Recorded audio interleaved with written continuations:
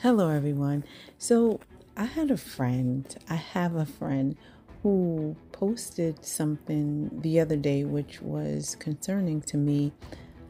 She was talking about how she had so many feelings about so many things that were going on in her life, as many of us do. We have things that impact us from day to day, and some things overwhelm us.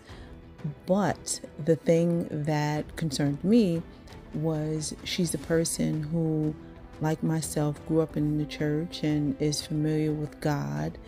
And she said that her first inkling was not to pray to God. She actually did not want to pray, God, your will be done, because she was afraid of what his will would be.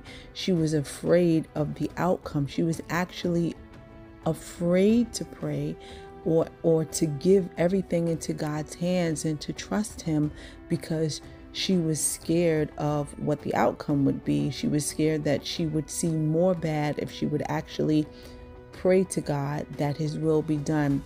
And that was disturbing, because I feel like so many times today, the only thing we're hearing about from the pulpit is the prosperity gospel.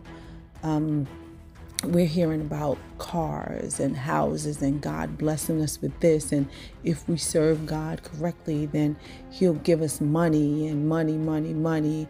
And we're not hearing a lot of people teach about who God is, about his love and his compassion for us. So I think we're losing sight of that part of him. And the only thing we're looking at is what we can get from him. God, give me, give me, give me.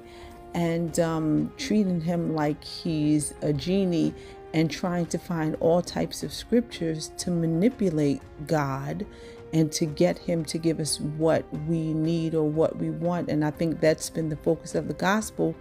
And there are so many people who actually need God. They need him because they're going through and they need answers, and they need to understand who this God is that we serve. There are so many attributes to God, and there are so many aspects to God that we're just not being taught. So I just wanted to take this time to share with you a few scriptures that explain who God is, because I think we need to understand that he needs to be the one that we go to. We need to trust him. We don't need to be fearful of him, and we don't need to be apprehensive when it comes to praying to him and to giving him our problems. So I wanted to start with Psalm 138, verses 7 through 8. And I'll be reading from the Amplified Version. Though I walk in the midst of trouble, you will revive me. You will stretch out your hand against the wrath of my enemies, and your right hand will save me. The Lord will accomplish that which concerns me. Your unwavering loving kindness, O Lord, endures forever. Do not abandon the works of your own hands. God wants to take care of us. Then we go to Psalm 145, verses 8 through 9. The Lord is gracious and full of compassion, slow to anger and abounding in loving kindness. The Lord is good to all, and his tender mercies are over all his works, the entirety of things created. God does not want us to suffer. That's not his intention for us. We are his creation, and he loves us, especially those that have surrendered his life to him. He's actually a loving God that feels pity when something happens to us. He's a just God when we don't do things that are right, just like our parents punish us when we don't do things that are right, but it doesn't mean that they don't love us. He's a wonderful God. Let's go to Isaiah, the 49th chapter, verses 15 through 16. Now, this is a promise to Zion. The Lord answered, can a woman forget her Now, this is actually an answer to Zion. I guess I'll start with verse 14. But Zion, Jerusalem in captivity, said, "The Lord has abandoned me, and my Lord has forgotten me." And sometimes that's how we feel. We can feel like God has abandoned us, that He's forgotten about us, and we don't see any movement, and that He doesn't care. But this is what the Lord answered them. The Lord answered, "Can a woman forget her nursing child and have no compassion on the son of her womb? Even these may forget, but I will not forget you. Indeed, I have inscribed a picture of you on the palm of my hands. Your city walls, Zion, are continually before me." God is concerned about each and every part of our life. There's nothing in our life that gets by Him. And He always wants everything to work out for our good because He's a loving God. And the last scripture that I like to share with you is Jeremiah, the 29th chapter, or the passage of scripture, I should say. Jeremiah 29, verses 11 through 14. And again, this is the Amplified version. "For I know the plans and thoughts that I have for you, says the Lord. Plans for peace and well-being, and not for disaster, to give you a future and a hope. Then you will call on me, and you will come and pray to me, and I will hear your voice, and I will listen to you. Then with a deep longing, you will seek me and require me as a vital necessity, and you will find me when you search for me with all your heart. I will be found by you, saith the Lord, and I will restore your fortunes, and I will free you and gather you from all the nations and from all the places where I have driven you, saith the Lord. And I will bring you back to the place where I sent you into exile."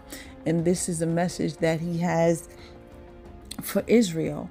And what He's trying to tell them is that He loves them so much that no matter what they're experiencing right now, they should know that once they surrender to Him and come back to Him, He will rescue them from what they are in, because the thoughts in His heart towards them are good and they're not for destruction. There's a passage of scripture that I actually came across one time, and I love this scripture. It's Psalm 62, verse 8. And it says, "Trust confidently in Him," that is God, "at all times, O people. Pour out your heart before Him. God is a refuge for us." This passage of scripture admonishes us to tell God all about it. Tell Him about everything. We can trust Him. We're not telling Him anything that He does not know. And in us telling Him things, we're not opening ourselves up to disaster. And the Bible says that we are supposed to trust in Him with all our heart and lean not into our own understanding. In all our ways acknowledge Him, and He shall direct our paths. So shrinking away from Him and being afraid of Him and being afraid to pray to Him that His will be done is not His desire for us. He died so that we could have a relationship with Him. He suffered so that we don't necessarily have to go through and experience all the things that we would suffer had He not done or made the sacrifice that He made. So for anyone who's going through anything, don't be afraid to go to God. Don't be afraid to yield yourself to Him. Don't be afraid to pour your heart out before Him, because His thoughts for you are not of evil. They're only for good. And He wants to make everything that is going on in your life, all of the chaos, He wants to turn it around for your good. For the Bible even says that He causes all things to work together for your good if you love Him and you are the called according to your purpose, and according to His purpose. So next time you're going through something, do not hesitate to lay it all out to God, to leave everything before Him, because He's able to keep that which you have committed to Him. He's able to take care of everything, and He loves you enough that He doesn't want to see you fall. Until next time, be blessed.